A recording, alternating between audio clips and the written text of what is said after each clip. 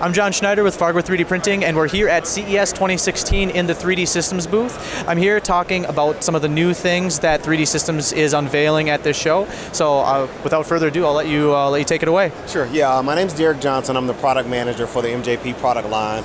We've got a really exciting new lineup of 3 very powerful, very capable 3D printers. I want to talk first about the MJP 2500. This is our newest MJP printer. It's a long time coming. People have been asking us for this product. It's really exciting. It's our entry-level 3D printer.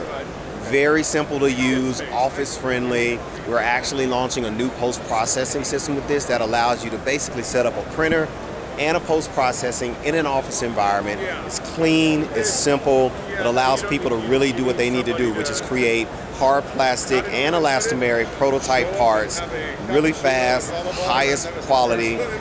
So let's talk a little bit about the MJP 3600. That's our flagship printer model.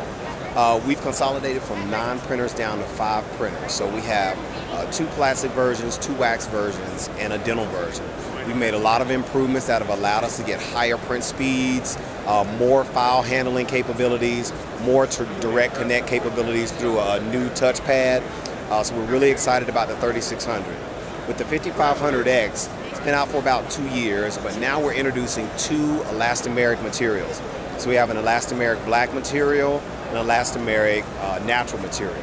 So now with a much stronger elongation, higher tear resistance, a sure A value from 30 up to 90. It's really going to improve the way people are able to create functional prototypes. So we're really excited about that entire family that we're going to be introducing to our channel and to our customers. Very cool. So how is the 2500 different from, for example, the 3500? So we designed the 2500 to be really, really easy to use. The 3500 is a professional printer. Requires a little bit more work to actually get set up.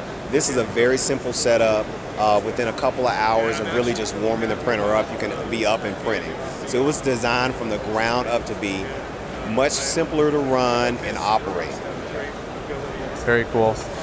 So pricing, availability on some of these machines, and I know the 3500 of course is already out, yep. But the 2500 and the 3600, any more details on? The 2500 is in external beta right now, so we've got it out at external beta sites. They're running it, they love the way it performs, they're using it in projects. We haven't released final timing on release, but it's going to be really soon once we've kind of finished gathering data on external beta. Well, very cool. I want to thank you so much for taking the time to meet with me. Looking very forward to this line of printers coming out, and have a good rest of the show. Great. Thank you.